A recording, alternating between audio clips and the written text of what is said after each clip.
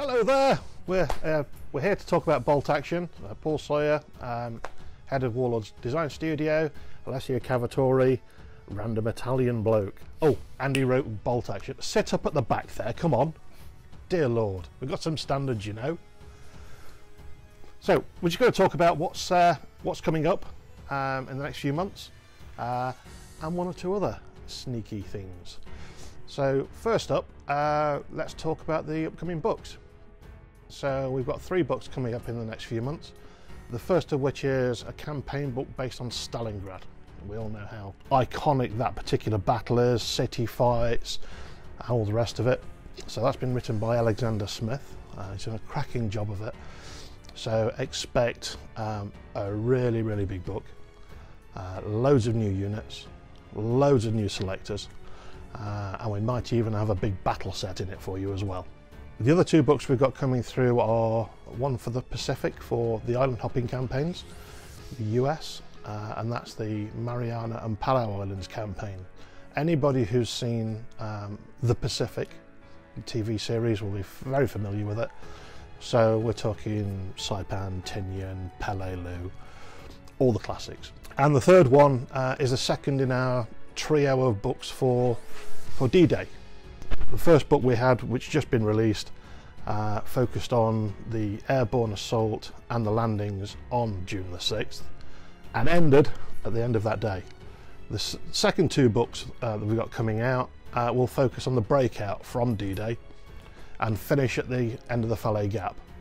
So the first book we're covering the Anglo-Canadian sector, so the British and the Canadians breaking out through Caen, all the operations you'd be familiar with, Epsom, etc.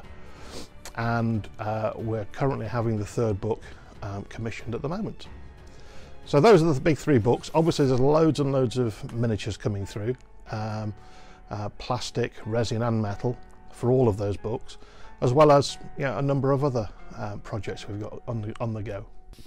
Right, so another thing that we talked about recently at the Warlord Open Day seminar was Bolt Action 3rd edition.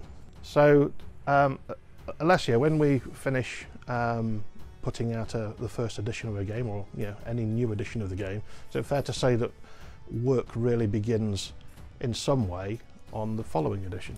Absolutely. I mean, a big part of what I do is when the new edition comes out, is obviously looking after the FAQ and errata for the duration of the shelf life of the product.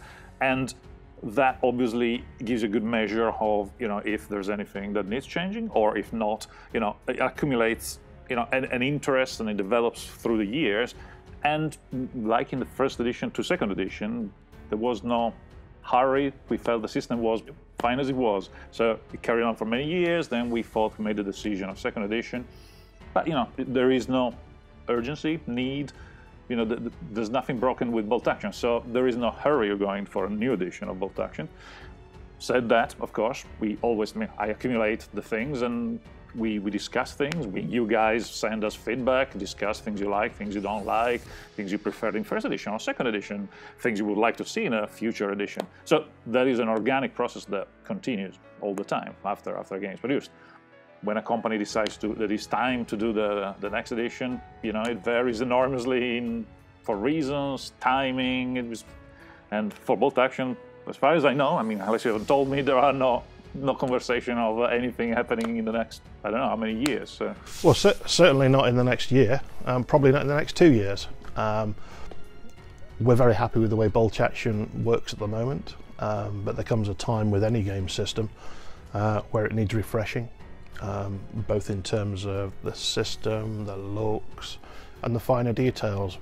Another thing we've got going on, aside from not 3rd edition, is organised gameplay.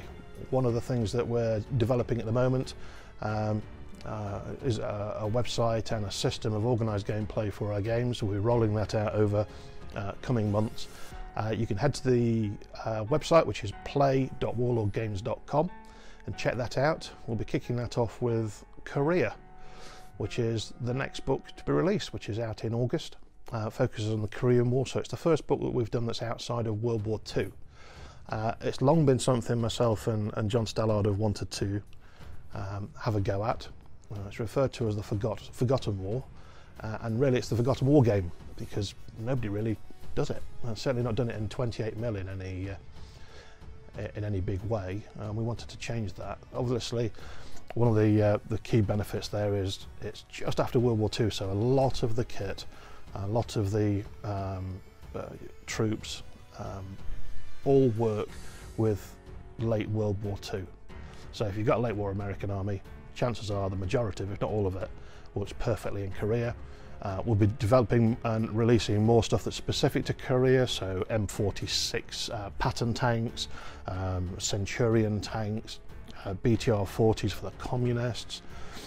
All of that layered onto existing nationalities.